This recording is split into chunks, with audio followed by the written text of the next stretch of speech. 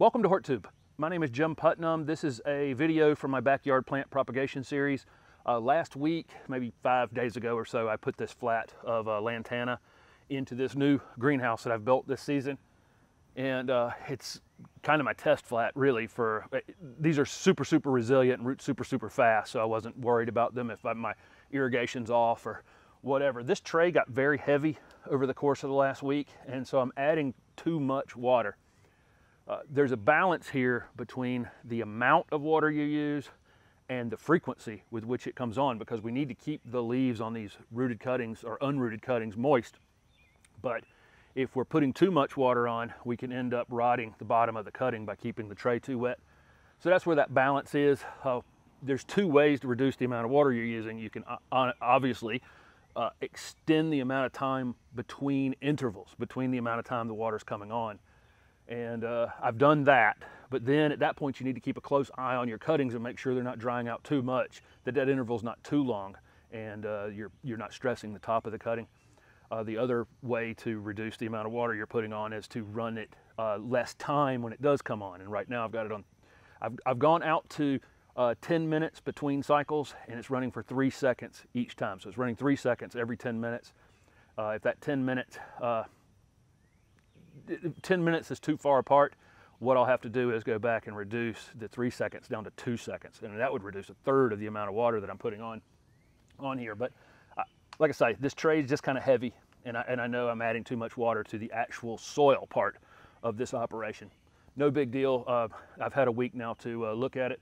These lantana, which this probably won't focus on this, but this is already starting to form a callus at the bottom. Won't be long at all before we get roots on these. Today I'm going to take some azalea cuttings off an azalea I have back here in my backyard. Super easy, very similar cuttings to what I was doing on here. I'm going to show you one detail on that, and I'm starting to prep for some alternative methods. I won't put any azaleas. Azaleas definitely will go in my mist propagation house, just from experience. They're not hard to root, but they root better in a controlled environment where you're controlling the irrigation, you're controlling the humidity, controlling everything. Just sticking them in a box somewhere, and you get a very low percentage. So over the course of the season, I'll show you some things that are, that I would try in that kind of box. I mean, I try azaleas. If you only wanted to root a few, it's no big deal to put 20 cuttings in a box, and if you get two, you get two. That's great. But if you're trying to root and get a good percentage on them, this technique in the greenhouse is much better. I hope you'll be able to see this pretty well. The flowers on this azalea were right here. That's where it flowered this spring. And then from there, it has grown 5 new branches. We're early summer right now, and this is the perfect time to be taking these cuttings. Everything woke up a little late in my area this year, so not everything's hardened off yet. These 3 back here, I really kind of need to save for later. They're still a little bit flimsy. These ones right here, the color has changed a little bit on the stem, and I can go ahead and take those off just like that. These azaleas I can just prep right here. I can take the 3 bottom leaves off of that, and I can cut somewhere up in here and take that newest growth off, and that's a good looking cutting right there. For an azalea, this one right here, I can do the same thing. I'll just take these bottom leaves off right there. I'll take the one more off right there. We have about a 2-inch space right there. We won't stick it down in the soil that far. We'll only stick it down maybe about that far. And then I'll take this new growth off the top again, just like that. And that's 2 perfect cuttings. One thing I want you to pay attention to when you're taking cuttings is this is the time of year where we could be seeing serious insect problems. Azaleas get lace bugs, and the back of the leaves could potentially have little insects on them right now. They're little, lace bugs are little black dots. Very frequently seen on azaleas, but we don't want to take any, we don't want to put any insect problems or disease problems into our house. So we want to definitely make sure our plants look healthy. You see how healthy all these leaves look? See, they're clean on the back. Good to go. A little chewing wouldn't be any big deal, because you get grasshoppers and things like that that will chew on plants, but that wouldn't be that big of a deal. So this isn't a technique you've seen me do before. Most of the time I put them in a plastic bag, but if the source plants are this close to where they're going, which is in just right across the yard, I'll bring them over, hold them together as a group, put a fresh cut on the bottom, just like that. Make sure your pruners are super sharp, and I can dip this entire group in the rooting hormone, just like that,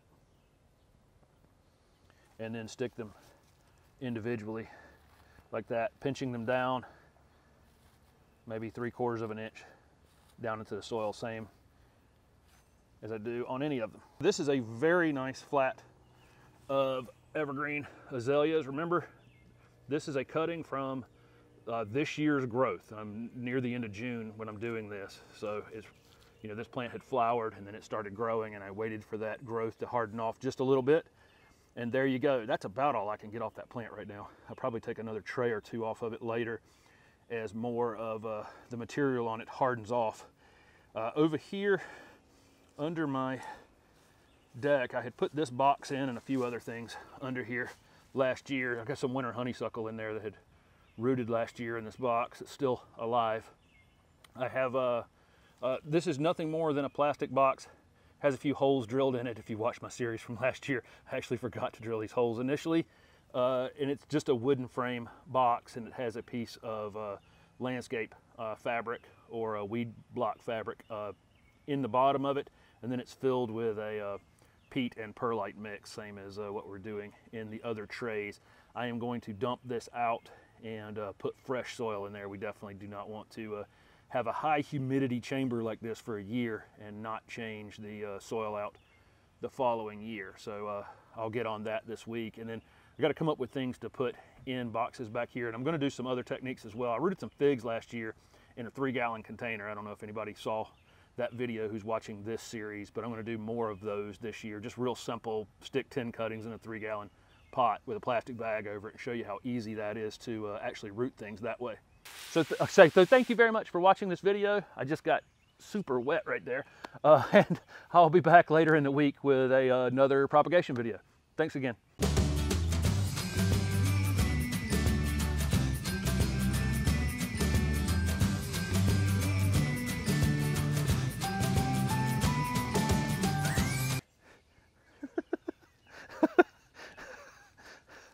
That was ridiculous.